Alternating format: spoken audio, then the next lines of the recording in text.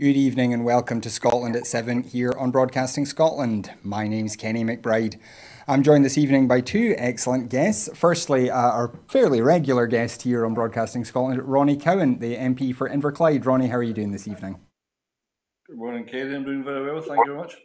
And on the other side of me, a new guest to Broadcasting Scotland, someone I've been looking forward to talking to for a while, and this is drug policy campaigner and a prospective candidate, independent candidate, in May's election, Peter Krykant. Peter, how are you doing today? I'm very well, Kenny. Thank you. How are you? I'm not bad at all. So we are going to be talking about the drugs crisis in Scotland and how we can tackle that. But first, we have to cover the news headlines for today. And we start, as we always do, with our coronavirus statistics update. And as of 2 p.m. today, a total of 1,481,228 people in Scotland have been tested through NHS Scotland labs and UK government regional testing centres since the start of the pandemic. Of these, 1,321,989 were confirmed negative, 159,239 were positive. There were 2,160 new confirmed cases of COVID-19 in Scotland today, and sadly there were also 61 new reported deaths. This will be an underestimate of the total number of cases, as not everyone with the virus will show symptoms, and not all those will be tested. If you are showing symptoms of a new dry persistent cough, a fever, or a change in your sense of taste or smell, then please do book a test as soon as you can. Of the people who have tested positive, there were 1,860 people in hospital last night, 141 of whom were in intensive care. The number of patients in Scotland who have died from complications caused by the coronavirus infection stands at 5,227. This number only includes those who have died in hospital having received a positive test for the virus. The latest UK daily figures published today show that 87,295 patients who tested positive for COVID-19 have sadly died from their illness, an increase of 1,280 since yesterday. This number refers to deaths in all settings, not just those in hospitals. Following reports that the UK government's business department is planning a race to the bottom on deregulation, including threatening the 48-hour week, rest breaks and holiday pay entitlements, Drew Hendry MP said Westminster cannot be trusted and that independence is the only way to protect and advance workers' rights in Scotland. The SNP's Shadow Business Secretary said that the only way to guarantee workers' rights was to become an independent country with full powers over employment law, equality law, and the ability to protect Scotland's place in Europe. The SNP has said the Tory government must deliver a multi-billion-pound package of Brexit compensation to Scotland, as Scottish fishermen wrote a damning letter to Boris Johnson. The Scottish Fishermen's Federation has today written a devastating letter to the Prime Minister, tearing apart what it called his desperately poor deal. In the letter, SFF Chief Executive Elspeth MacDonald demands details of a compensation scheme as a matter of urgency, and of course this must be new money and not taken from the £100 million that you have already announced for investment and innovation. She warned that there is a huge disappointment and a great deal of anger about your failure to deliver on promises made repeatedly to this industry. Despite Boris Johnson making a commitment to Parliament's liaison committee that fishing communities would get compensation, Downing Street and Tory Environment, Food and Rural Affairs Secretary George Eustace have since appeared to U-turn on this commitment. In Scotland, Rural Economy Secretary Fergus Ewing has called on the UK government to bolster support for Scotland's struggling seafood sector. Following a series of meetings with seafood businesses and organisations this week, the Cabinet Secretary has asked for urgent compensation to be provided to affected businesses, a formal request to be made to the EU for a grace period to sort out and simplify the bureaucracy, and streamlining of the bureaucracy that the UK government has put in place as a result of the deal, with paperwork and IT systems to be urgently looked at. The sector is currently facing a series of challenging impacts due to the establishment of new non-tariff barriers in the Brexit deal. This is compounded by the coronavirus pandemic affecting both national and international trade, with hospitality supplies significantly curtailed at home and abroad. The seafood sector has been particularly hard hit, with companies having little time to put in place new business practices to export to the EU and Northern Ireland, and difficulties with understanding new customs and export certification processes. The SNP has called on Douglas Ross and the Tories to apologise to struggling Scottish businesses who have been left in the lurch due to their misleading extra funding claims, after the Tory Welsh Secretary today apologised and admitted that it was not new money. Simon Hart said he was sorry if anybody got the impression that it was new money, following Treasury claims that Wales would receive £227 million in additional coronavirus support. The Chancellor pledged earlier this month that he was announcing an additional £4.6 billion for the hardest hit businesses across the UK. A UK government press release then confirmed that the Scottish Government will receive £375 million. This is on top of the increased funding which has already been guaranteed by the UK Government. The move was welcomed by the Scottish Tories, with Douglas Ross tweeting, "Very welcome news for Scotland, an extra £375 million to support businesses affected by lockdown measures. The SNP must get this extra funding out the door immediately."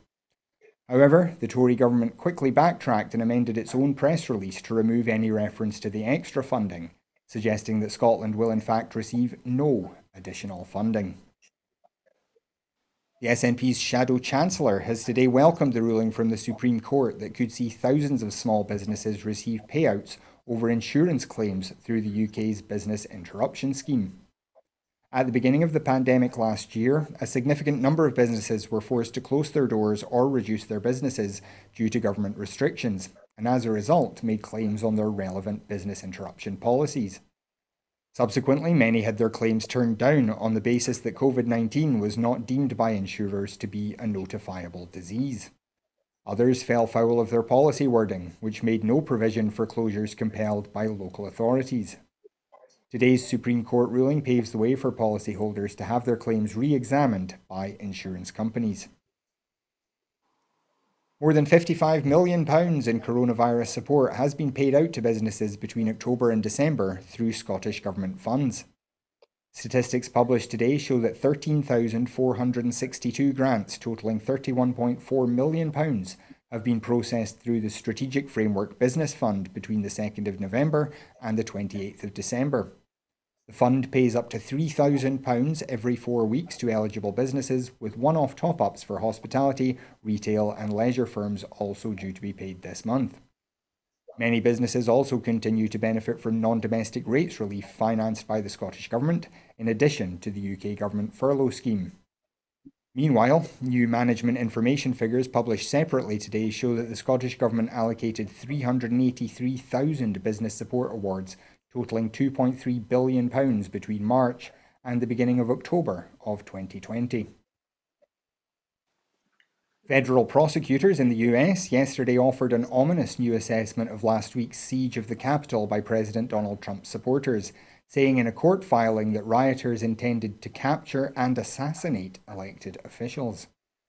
Prosecutors offered that view in a filing asking a judge to detain Jacob Chansley, the Arizona man and QAnon conspiracy theorist who was famously photographed wearing horns as he stood at the desk of Vice President Mike Pence in the chamber of the US Senate.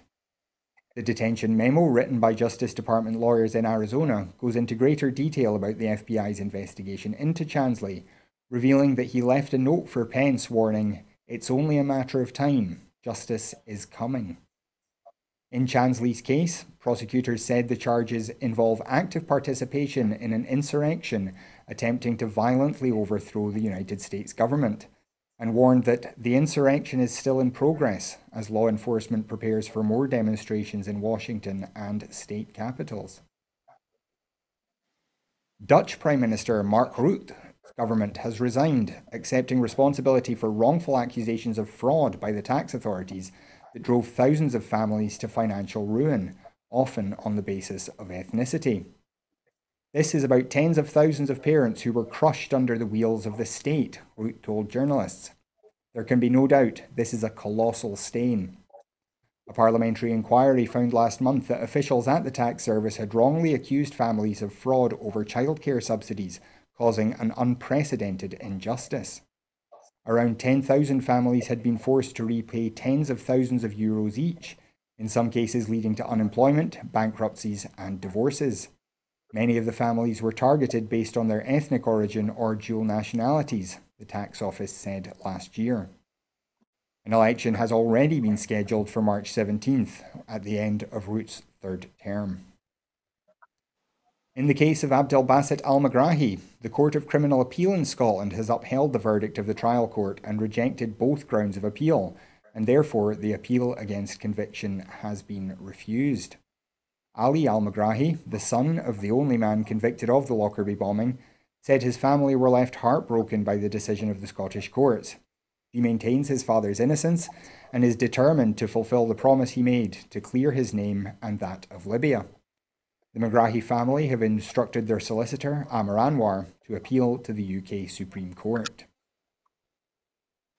Additional mobile testing units and a rollout of community testing in Fife and Grampian are being introduced to help reduce the spread of coronavirus.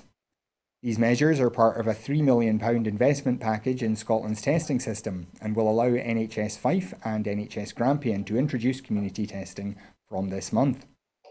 Testing of all care-at-home providers will begin from the 18th of January to increase protection for those providing care and those receiving it. This should ensure Scotland's 85,000 care-at-home providers have access to testing by the end of January. Locally led community testing will continue to be supported through the national MTU fleet, which is delivered by the Scottish Ambulance Service. In partnership with the UK Government and through additional funding of £800,000 from the Scottish Government, this fleet will grow from 18 to 42 by March 2021 and will have the capacity to reach 84 communities. And before we get on to speaking to Peter and Ronnie tonight, if you would like to join the conversation here, you can do so on Twitter by following us at BroadcastScot and using the hashtag Scotland@7. And also, we do know that a great many of you don't watch this show live, but do please tweet at us anyway using that hashtag when you are watching. It's always very helpful for us to know who's watching, when, and which subjects are catching your attention the most. So do please let us know when you're watching. But now we do come to Ronnie and Peter, and of course, as many people will know, Scotland suffered record drug deaths in 2019. That's the most recent figures we have, obviously. And I suppose the first question to ask, and I think, Ronnie, I'll come to you first on this. Why is Scotland doing so badly compared to other parts of the UK and to other countries around Europe? What's going on in Scotland, do you think? You know, we come from a society in Scotland as a hard drinking society, and I can only presume, and I'm not an expert in this, but I can only presume we came from that background, and then drugs were allowed into our society and seeped into our society, and there's been that culture for some time. You add on top of that poverty, deprivation, loss of jobs, lives lived without expectation, and it's an illness which grows and grows and grows within our society. And we've been at the root of it for over 50 years now. And what we're seeing now is the accumulation of those numbers coming to the horrendous situation we're currently in. Mm. And Peter, of course, you have a history of drug use yourself. Thankfully, you're clean now. But does what Ronnie's saying there sound like an accurate explanation to you? Yeah, I suppose we are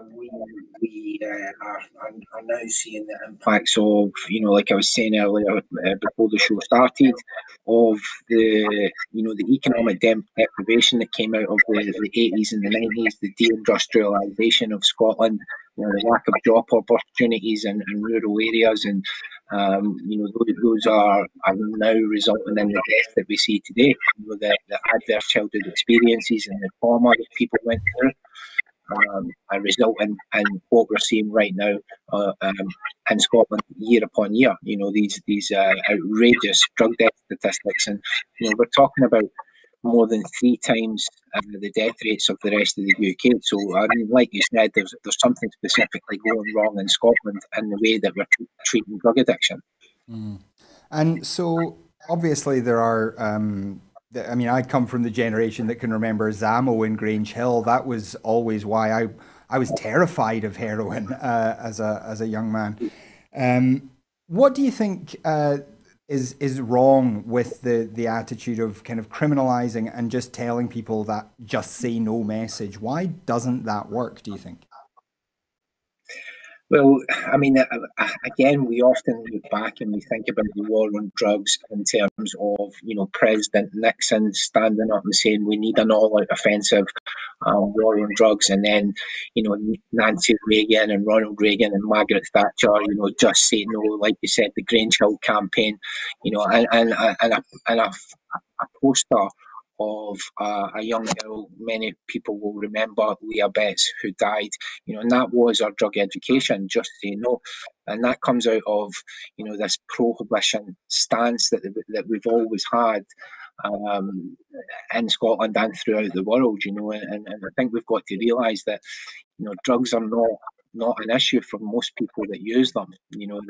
Most people who use drugs use them the same as what people who use alcohol. They use them socially. They don't have all these issues and problems with them. It's a small percentage, again, the same as alcohol, a small percentage of people that use drugs problematically.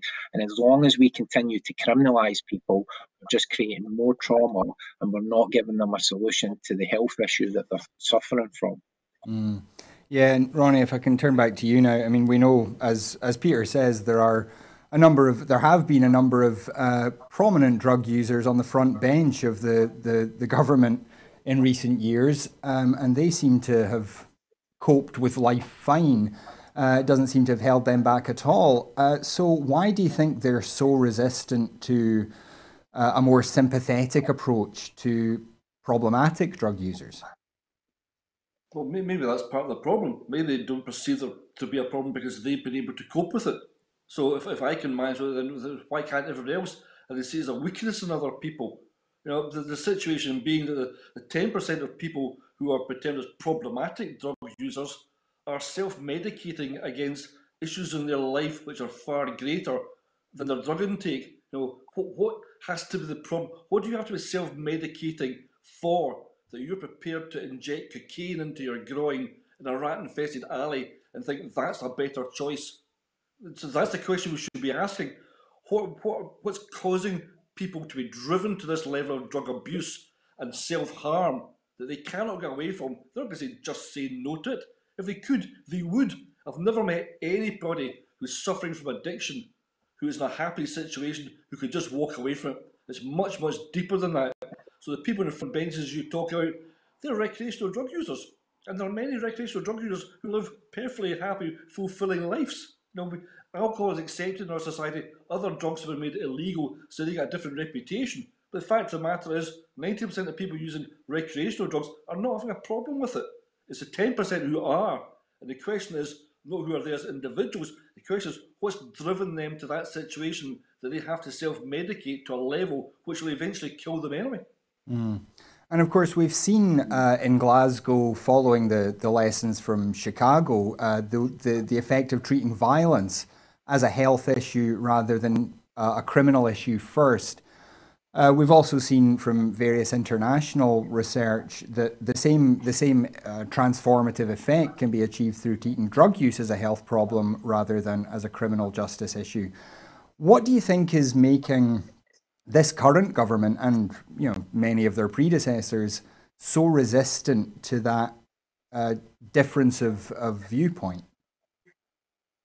It's entirely down to attitude. If you look at what happened in Portugal, Portugal was in a terrible state and they realised they had to do something. At that stage, the law enforcement agencies were not for decriminalising drugs. They thought it was a disaster. But they pushed ahead, and they did it anyway, but they were pushed to the brink. Their drug intake was completely out of control. But they did what they had to do, and they decrimed. And the result was to turn it around, turn it into a health issue, and also to free up the police to fight crime. I've spoken to the chief of police in Portugal at the time. He said he totally opposed it, but now he's one of the biggest supporters of it. He's seen what it's done for society, where people can be redirected into health care rather than being criminalised and sent to prison for it. And as a lot for him as a police officer, his police officers are now free to fight crime. But it all comes down to the attitude that says this is a health issue. Currently in the United Kingdom, everything we ask about drug policy is directed through the Home Office. Health does not get involved in it at all. Health gets to pick up the pieces and say, what can we do to help these people? But in terms of driving them to there in the first place, it's all through the Home Office. I wrote to Boris Johnson on the 19th of December and asked him about drug consumption rooms, because he always says they would be condoning drug use. And I spoke to Helen Clark, the ex-Prime Minister of New Zealand and now head of the World Drug Policy, and I said to her, would you speak to Boris Johnson? She said, yes, I would, if he picks up the phone. So I wrote to Boris and said, look, drug consumption rooms, I think they're a good thing. I know you don't, but we speak to somebody else, make it non-political, speak to Helen White. And he wrote back to me a couple of days ago and said, I've sent your letter on to the Home Office, which completely misses the point. And that's what we're going to do. They see it as a judicial system. We will fight this problem through putting people in prisons. And by the way, it costs more to keep someone in prison than it does to keep them in a rehab bed. But that's what they've been doing. And they've been doing it for 50 years, which has fueled the problem. And right now, rather than fighting a war on drugs, we should be fighting a war on the cause of addiction. And they just don't get that argument. Well, let me turn back to you, Peter, because as I said, you have a background. You used drugs for some time, and thank God you've recovered. You're clean now. But how did you get into that, and then how did you kind of come to move out of that and then move into working in treatment and harm reduction? So yeah, I mean, I started taking drugs at a very young age. I was 11 years old when I started taking substances, smoking cannabis, drinking alcohol, and then I went through the range of different drugs to injecting heroin by the age of 17. And I'm really lucky to be alive. I'm alive today through harm reduction. The people were there when I overdosed and were able to call an ambulance, and I got administered naloxone to keep me alive. And then I got opiate substitute treatments and prescribed benzodiazepines, which saved my life for many years. And then I was fortunate enough to be able to get into a detox centre, detox, and then my life just moved on from there. But just to sort of pick up on some of that stuff that Ronnie was saying, I think in terms of the UK government, and why they're not prepared to change anything at the moment is it's not a vote winner. The UK government stance, and unfortunately the Scottish government stance up until now has been, we need to get people off drugs. Now, that is not a reality for most people. For most people, a safe supply of prescription medication is the stance that they need to get to, the area that they need to get get off of illicit drugs. Now, that does two things. It stabilises people so we can start creating connections, but it also moves them away from the illicit supply chain and illicit drugs, which are obviously much more likely to kill somebody. And we cannot do that right in Scotland. Now, we could decriminalise drugs tomorrow, but unless and that's great for the 90% of people who use drugs who never have a problem with them because they don't risk a criminal record.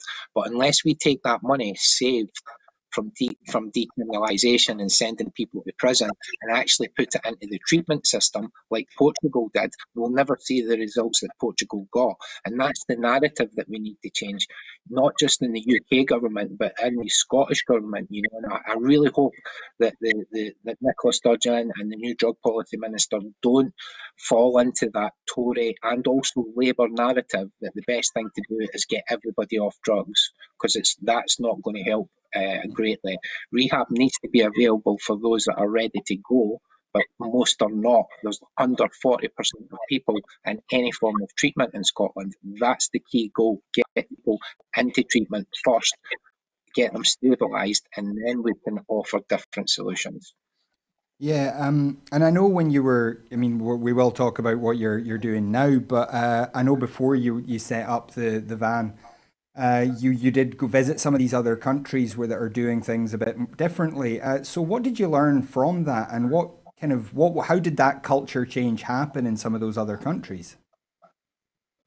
Well, I specifically went to Copenhagen, Kenny, because I looked at where safe consumption facilities had started without legal frameworks, and it was exactly the same there. They went out, they purchased a van, they drove it about, they allowed people to come and inject inject drugs on it. They didn't have any legal framework, but within a year, they had the framework and they set up their facility. Now, they've got the largest facility in the world in H17 in Copenhagen. And again, similar to what Ronnie said there, I spoke to the police when I was in Copenhagen. I spoke to business owners that were, businesses on either side of the consumption facility. And they all say it's the best thing that ever happened. The police have been famously quoted to say that they no longer find dead bodies in the street. The businesses, they're absolutely flourishing where the consumption facility is because they've not got lots of discarded equipment and people publicly injecting drugs anymore. And what we see from countries around the world that have introduced comprehensive harm reduction in terms of safe supply, getting people off of illicit drugs and onto stabilised drugs, proper medication that you would get for any other health problem, as we see deaths reducing. That's the simple fact. Just now, if I go to a doctor or a third sector organisation or eventually get to the NHS drug and alcohol teams who do the prescribing, and I say to them, I'm taking 30 street benzodiazepines a day. In Scotland, they will simply say, that's your problem. We're not going to prescribe an alternative for you. And that's absolutely ridiculous. And that's why I was glad that the First Minister stood up and said, Scotland's got to take responsibility for this because it is a health issue and health and policing is fully devolved. The powers already lie here to make a difference. Mm-hmm. Now, as we said, you set up this overdose prevention centre, you call it, the effectively a safe injection site in the back of a van. How difficult was that to do? And did you have any sort of discussions with politicians or the police or anyone like that before you set it up? Or was this just, I'm going to do this and see what happens? Yeah, pretty much. I mean, I've had lots of conversations since I set the van up. Ronnie was one of the early visitors to come out and see the actual overdose prevention van when we were out operating. And I had lots of conversations with people on the lead up to actually taking it out, drug policy experts, legal experts, to try and find out what the legal sort of environment around this was. And what we quickly came to understand is that we really operate in a legal grey area. And ultimately, the police have not intervened. They've not tried to close us down because the Misuse of Drugs Act is so outdated, 50 years old. It actually talks about a premises being allowed to be used for opium to be smoked. Like we're living in some Victorian age. That's how outdated the Misuse of Drugs Act. And of course, we could do a lot quickly in Scotland if that was devolved, or we had independence and we could make those decisions for ourselves. But like I go back to again and again, unless we put the money and invest the money into helping those 10% of problematic users, nothing's going to change. Now, famously, when needle exchange sites were first set up, users would find that they would go in, get their clean needles, and then on the way out, the police would be watching and waiting for them, and they would get lifted. Has anything like that happened with users using your van? The police have monitored the service on a few occasions, and there was one sort of alleged incident where there was an alleged obstruction when there was 3 homeless people in the van. So there's been some monitoring, but it's not like that draconian sort of 1980s where people would actually. The police would actually sit outside the needle exchanges, undercover police, and arrest people going in or coming out of the needle exchanges. I mean, I remember those dark days of needle exchanges when I first started using drugs and injecting drugs. You could only get 3 clean needles if you took your old needles back. We've come so far in terms of that side, but we've still got a long way to go. I mean, we ask why people publicly inject drugs. If somebody's homeless and you give them injecting equipment, they're going to use it publicly. So there's not been that draconian method of policing, and I think Police Scotland have actually took a really considered approach to it in terms of what we're doing. Because again, it's difficult for anybody to see the illegal aspect of the safe injection facility. Now, having said all that, you yourself did get arrested towards the end of last year. What happened there? What went wrong there? Well, actually, it was I wasn't arrested. I was charged. The newspaper one of the national newspapers reported on the front of the newspaper that I was arrested, and they had to issue a retractment of I that. do apologise then. Sorry about that. Yeah, it was just so that we're clear. There's a difference in Scotland between being charged and arrested. So I was charged, and that was under an alleged obstruction. Again, that sort of ties into before. The police have had quite a measured response to this, but I think on that occasion, for one reason or another, they chose to try and have some sort of intervention. But they cannot find the illegal aspect of the actual providing of the premises.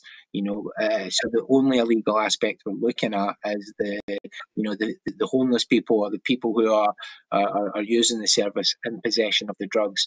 And that's always been our call. Ultimately, the Scottish Government can't change the law, and they cannot direct the Lord Advocate to step in, because he's the senior law officer. It has to be his decision.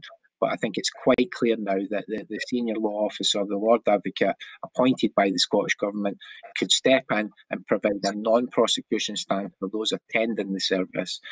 And then if he is not willing to do that, like I said to Nicola Sturgeon just over a week ago when I met her, that if the Lord Advocate's not willing to do it, please ask the Lord Advocate to step aside and appoint a new Lord Advocate, because we need somebody now who's going to stand up and be counted as more than 3 of our citizens die on a daily basis, to push the boundaries of devolution until such a time as we have these powers sitting within the Scottish Parliament, that we can make these decisions ourselves following a referendum. Mm.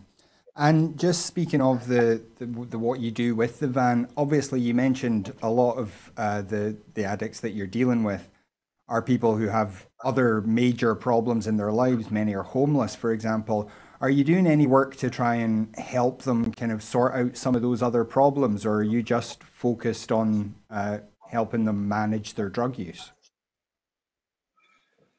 Yeah. Unfortunately, Kenny, it's a very low-tech service. We're not funded. It's all privately funded through private donations. We're simply there to keep people alive. If somebody had an overdose, we can intervene and we can save their life, because that's really simple to do. That's been demonstrated around the world. There's over 150 of these sites. There's millions of visits happen to these sites, and there's never been a single recorded fatality in any of them. What we would love to see is an official facility where we have add-on services where we can provide health and welfare, social psychological support, and most importantly, we can provide safe alternative medication to people. And that's the most frustrating part about the service that I run. I can direct anybody who's coming along to inject heroin and taking handfuls of these street Valium. I cannot direct them anywhere to get a safe alternative. The NHS provide all the prescribing in Scotland, and they're so risk averse. And that's why this is Scotland's problem. Because if I'm a heroin addict and in Birmingham, as an example, I go to Change Grow Live and I say I'm a heroin addict, I want some help, they'll assess me and give me a prescription. If I go to Change Grow Live here in Edinburgh, they'll assess me and then they have to send me to the NHS prescribers. That's a whole other appointment. And when I get there, the NHS are so risk averse, it takes double the amount of time to get to that optimal level dose that in Scotland is what it does down in England. Well, let me turn back to Ronnie now. And Ronnie, the politics of this, obviously, we've talked about a wee bit. But there has been a bit of a change in in mentality in Scotland, and as Peter said, a wee bit of a shift in the Scottish government as well. What do you think has driven that change in Scotland's approach in recent years? Well, the actual change in approach is fairly recent, and it could just be born out of sheer frustration. We've been looking. This is the point that the Lord Advocate is very important. If the Lord Advocate interpreted that piece of law differently, then we would have DCRs open running in Scotland right now.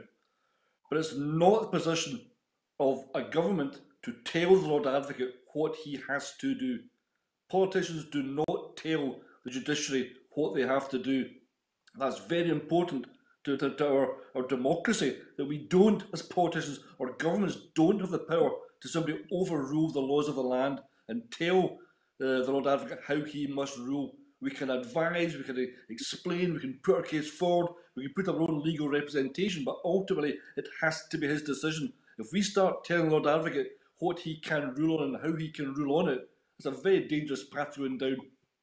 So we've been in that situation a bit of a long time for some time.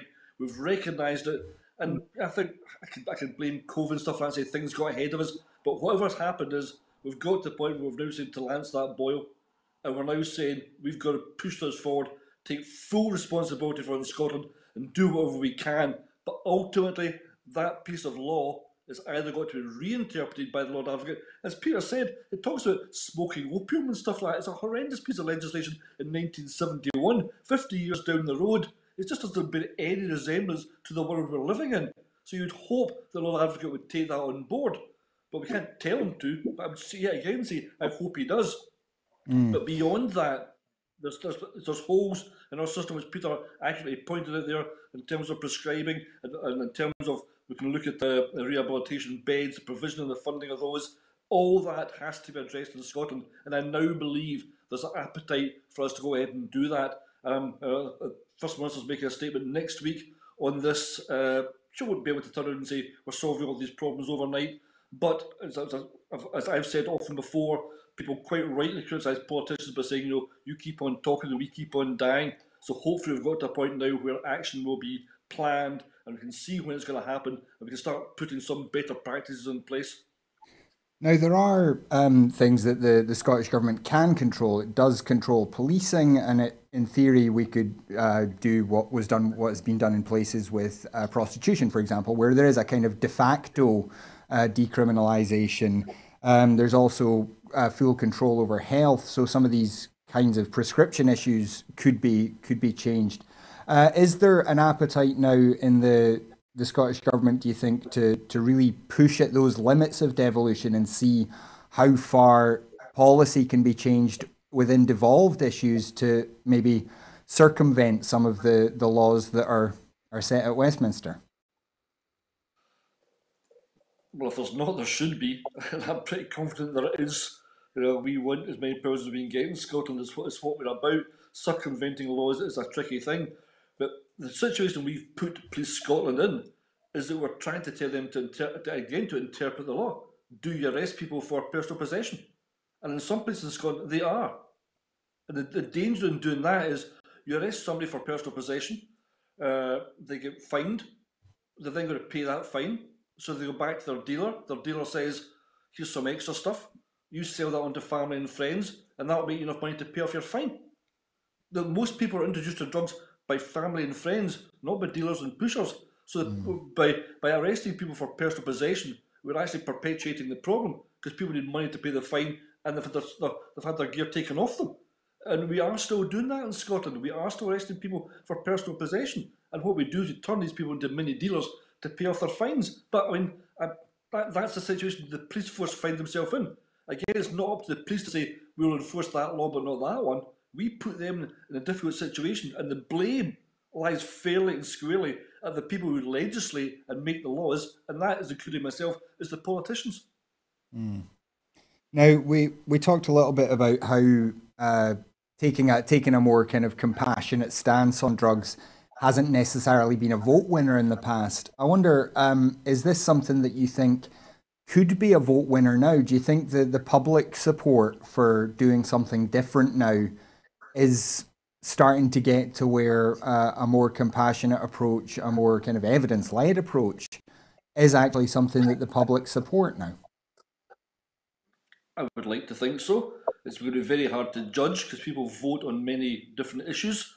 Certainly, I've found, and I had a campaign just over a year, well, just over a year ago now. 2019 was the last time I stood for election, and we spoke about the subject very openly and very honestly. And amongst all the candidates, there was no real pushback that people were seeing it as a health issue. What we should do was part of the problem. And yes, I'm not going to be overly political about it. There were some different views from the Conservative candidate who stood against me, but by and large, people were saying we understand now. What can we do? So if all parties take that stance, then it depoliticises it. It's not an issue for politicians to stand up and say this is what we've got to do.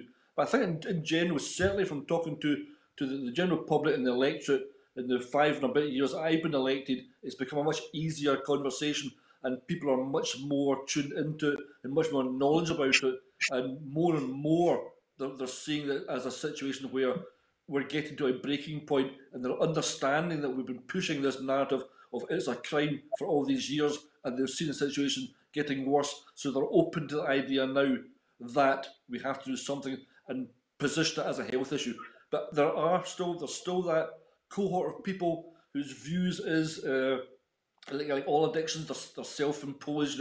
You inject yourself, you lift that drink, you're the gambler, you're doing it to yourself, and these people just simply don't understand addiction. But that number is certainly shrinking. And speaking of public support, Peter, just to come back to you now, you said the van is funded entirely from private donations from just ordinary people. What kind of support have you had from people that you talk to, just ordinary people who are donating, people who are promoting what you do? Yeah, it's absolutely been fantastic, Kenny. First time I drove my supervised injection van into Glasgow, I didn't know what to expect. I'm driving into park next to people's houses and businesses. I'm thinking, are people going to come out with pitchforks and chase me away? But the simple reality is that the massive majority of people see the need for a service like this in Glasgow city centre now. They see that giving people needles who don't have anywhere to go and use them is not going to solve the issue. It's not going to encourage people to get off drugs onto medications where they can stabilise and stop taking illicit drugs. So I think we are seeing great support, lots of donations, support internationally. Helen Clark, who Ronnie previously mentioned, the former Prime Minister of New Zealand and current chair of the Global Commission on Drugs Policy, has been an amazing supporter. I think she will actually be speaking with the First Minister soon as well. I think they're arranging to speak. And that's why I've decided to take my campaign forward and run for election as an MSP in the parliamentary election on the 6th of May. Because I see the overall need for policy reform just now to save people is what we need in terms of new prescribing procedures. But the bigger picture is we need investment into our local communities and businesses to support growth, to support employment, to give people enough money to feed their kids. I mean, we've got people working in Scotland, working parents, both working 40 hours a week, having to claim benefits on top just so that they can actually feed their kids. And it's absolutely ridiculous. Our local communities and council areas are really suffering, and that's where we have to tackle the root causes of this, the trauma, the adverse childhood experiences, so people don't use those drugs problematically later on in life. And your van has been in Glasgow, but Glasgow's not the only place where people use drugs. I mean, Dundee has had serious problems. There's problems in rural parts of Scotland. There's problems everywhere. Has anyone else been talking to you about potentially setting up something similar in any other parts of Scotland? Well, I think anywhere that there's public injecting, Jenny, we could use one of these facilities. It's a health facility. and it supports people to get into treatment. Dundee would be the specific. If we get this sort of de facto decriminalisation around street level drug use, which is actually already in place, by the way, in West Midlands, so we can the senior law officer in Scotland can maybe have a chat with the police and crime commissioner in West Midlands to talk about how this can be done here. But we could see one in Dundee. I mean, we see massive increases. I mean, in Falkirk, where I'm from, where I'm born and raised, where I'm running for election to represent the views of my community, in 2009, we had 5 drug-related deaths in 2009. In 2019, we had 41. So this is an issue that's affecting all of Scotland. You know, only a couple of days ago was the anniversary of my cousin's funeral. You know, and I've had family, friends dying in their numbers over the last few years, and they wouldn't be dying in England. That's the really sad bit, that we're so far behind the rest of the UK and how we're dealing with this. And I heard you in an interview, this was a wee while ago now, but you said that the Scottish Government seemed to see safe consumption sites as a kind of silver bullet, and that they weren't looking at maybe some of the other issues that need to be dealt with. Is that something that you think has changed, particularly since Angela Constance was appointed to deal with drugs directly? And what are some of those other things that you think need to be addressed? Yeah, I think I'm not sure if I said that. I think the Scottish Government see it as a silver bullet, but I think it was definitely a political football for a period of time. You know, between Westminster and the Scottish Government, and I watched the private members debate live yesterday when the MSPs had a minute's silence at the beginning. And people thank Joe Fitzpatrick, and I thank Joe Fitzpatrick, but he had such a difficult job. Let's not forget that the Scottish Government cut the budget for alcohol and drug partnerships in 2016, and Joe Fitzpatrick came into post in the middle of 2018 when we were already 3 years into the UK's biggest HIV outbreak in 30 years, and we were halfway through the worst death rate recorded when he came into post.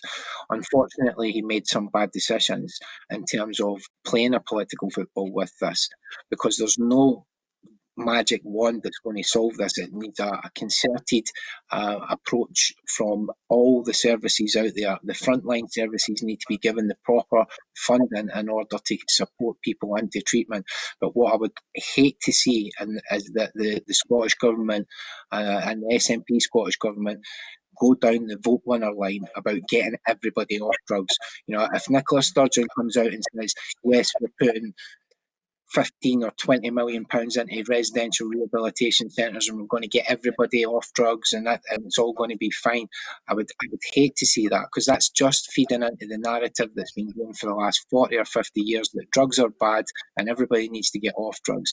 Actually, taking somebody off drugs altogether can be one of the most dangerous things that you do for them if you don't have the proper psychological, social care around them when they come out of these residential rehabilitation centres. Yeah. Now, obviously, whether or not you do get elected in May, I'm sure you're going to keep campaigning on this. But what are the things that you hope that you can achieve in the sort of immediate future? But the immediate future is, I suppose it's a bit of a TV exclusive here, Kenny. I have just purchased an ambulance, an ex-ambulance. So we're really sort of now pushing it forward in terms of this being a real health issue. I think it's quite symbolic. It's a health authority ambulance. It's been used for 10 years to go out and save people's lives, and it's going to be able to continue in that capacity. In the immediate future, I would like to see the framework set up to establish one of these facilities in Glasgow before we get into the real campaign for the Scottish elections, because when that happens, it's going to be focused on winning votes. And also I would like to see safe supply made the biggest priority. Under 40% of, we've seen this report the other day that in Perth, there's less than 30% of people who use drugs problematically in any form of treatment. Now, there's been a lot of talk about funding rehab, and I believe rehabs need to be funded, but the primary goal right now is to get more people into treatment. 40% in Scotland and compared to over 60% in England and Wales. If we don't get more people into treatment, nothing's going to change with these death rates. We need to give the non-medical prescribers the opportunity to give people a safe supply of medication. That's all we're looking for. Well, let me turn to you now, Ronnie. I know you have raised this issue several times in your time at Westminster. What are you looking at doing to try and change mentalities at Westminster, and what hope do you think you have of getting anything done down there? It's the job of politicians to just stick at it. You repeat it and you repeat it and you repeat it, and you just never know where you're going to hear a friendly voice. I actually thought when Boris Johnson took over as Prime Minister, we might get a friendlier or better hearing from him, and people like Michael Gove and stuff like that, who would, I believe, have admitted the drug use. So you'd think they'd be more switched on to it and have a better understanding of it, but it hasn't happened that way. The Conservative and Unionist government are sitting there with a majority of 80. They can basically vote through anything they want to vote through. So all I can really do is what I've done for the last 5 years, and just chip away and try and find friendly voices. And there are friendly voices within the Conservative Party. There are friendly voices in all parties, but we have to find an issue which we can push forward and make a win on. And then by having a campaign like that, whether it be something like medical cannabis, and then people realise that we can actually combine and make things happen, make good things happen for our community. So it could be from getting something like that, and then move on to the next project, the next campaign, the next issue. And politics is all about the repetition, I'm afraid. So down at Westminster, changing attitude is what it's all about. But if you tend to do that one person at a time rather than a key change, but if that one person you know is on your side and is a more sympathetic ear finds themselves in an elevated position, finds themselves in a ministerial position, then things can happen, and they can happen very, very quickly. So all the time we're looking to build relationships, we're looking to build a relationship where people can understand what we're trying to put forward, hear their points of views, and it's almost like a sifting process until you find the ones that you believe are actually on board and have the courage to take it forward. And then, if fate plays a good hand, they find themselves in a position, and then the key is, do these people stand by what they said before they became ministers, or does all that suddenly fall to the side? And in the past, we've seen both things happen, but I've been involved in gambling-related harm, and we've made some pretty fundamental changes in gambling-related harm because we had a change of ministers, because we had people in positions, and we're now looking at a Gambling Act. And I think the new Gambling Act, although it won't be everything I'm looking for, will have some fundamental changes in there, particularly about provision for healthcare for people who've developed a gambling addiction. So it's not beyond the realms of possibility that we can do the same thing with drugs. But with this current government sitting there with a majority of 80, it's going to be, as they say, a long, hard fight. Huh? So, not necessarily the best prospects of success at Westminster, Peter. How hopeful are you now from having met with the First Minister and Angela Constance recently? How hopeful are you that even if you don't get elected, that the current Scottish Government will still really pursue this aggressively? Yeah, I would agree with Ronnie. I think it must be a difficult challenge going down to the Westminster and constantly. I mean, I've watched countless times as Ronnie and Alison Thewlis and Joanna Cherry, Tommy Shepherd, have raised these questions time and time again for a year. That we need a different approach. It must feel like banging your head against a brick wall. But what I do have confidence in for the first time is that the Scottish Government are actually going to follow the evidence. The Scottish Government many years ago, I think, fell into the mistake of, the vote winner. And the vote winner has always been combined with the narrative of the war on drugs, that drugs are bad, that the best thing is to get people off drugs, and send everybody to big houses and fields somewhere, levitating while they're meditating and clapping horses. That's just not realistic. It's not realistic. We need to get people onto prescriptions and off of illicit drugs, and that's how you cut the supply chain. And it's actually how you save money, because people then don't end up in hospital through these really illicit cut drugs that nobody knows what's in them. So I am hopeful, but we'll wait and see what Nicola Sturgeon has got to say in the Scottish Parliament at the end of this month. But Angela Constance delivers really confident, again, in the Scottish Parliament debate yesterday, she delivered an excellent speech at the end. And if she follows it through with the actions that we've already discussed privately, myself and Angela, I believe that we can have an impact and we can reduce these deaths this year. I mean, 2020 is already gone, and we know it didn't get any better in 2020. The Scottish Drug Deaths Task Force was set up 18 months ago. It's had no impact on the drug deaths so far, and that's simple actions that have not been taken. So I hope and I pray, for the sake of all the mothers and the fathers and the brothers and sisters that have contacted me over the last year, losing a loved one, that we don't see the same again in 2021. Well, Peter, unfortunately, we are just about out of time. It's been a real pleasure talking to you. If people do want to support what you're doing, how can they contribute? Well, the easiest way to find my campaign is through our website. So it's safeconsumptionglasgow.com, and you can find the website, which will lead you to my Twitter page and Instagram pages and stuff as well. So, it's very much now financially we're in an okay position. It's really about the public support and gaining public support for safer supply and safer consumption. Absolutely. Well, thank you to Peter Krykant and to Ronnie Cowan for joining us. As I say, there is a lot more we could talk about, but we only have a certain amount of time here on Scotland at 7.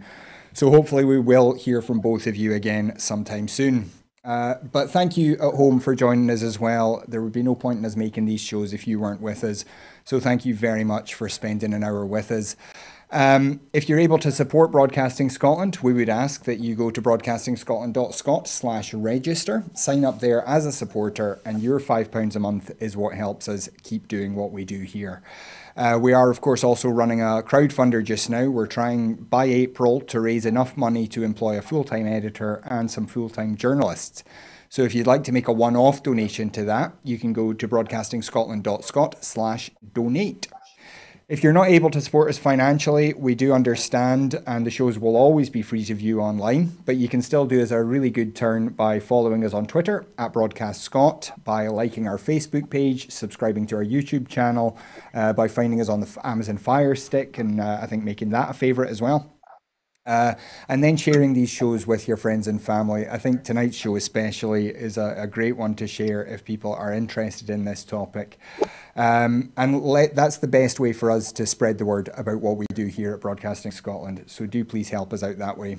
And finally, we've mentioned employing staff, but we also want to recruit some volunteers as well. There's a lot more we could do if we just had people willing to donate a few hours to help us out here with all the work that goes into producing these shows. So if you're interested in that, if you have some skills that you want to polish up, or if you want to learn some new skills in broadcasting, whether it's in front of or behind the camera, please do get in touch with us. You can find all the contact details on the website. But that is absolutely all we have time for tonight. So thanks once again to Peter Krykant and to Ronnie Cowan. I will be back again on Sunday with the full Scottish at noon, and then Gordon will be back with Scotland at 7 on Monday. But until then, thanks very much for joining us, and have a great night. Good night.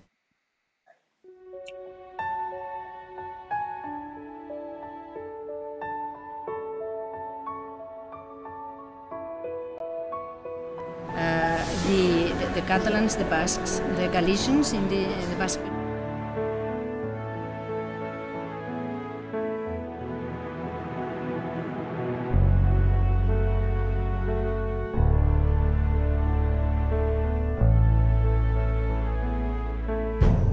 An independent future for Scotland.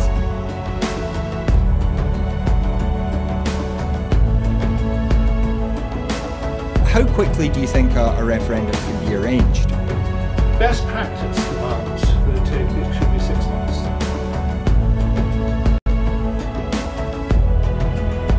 Just looking at the overall share numbers for Scotland at the moment, the SNP 46.4%.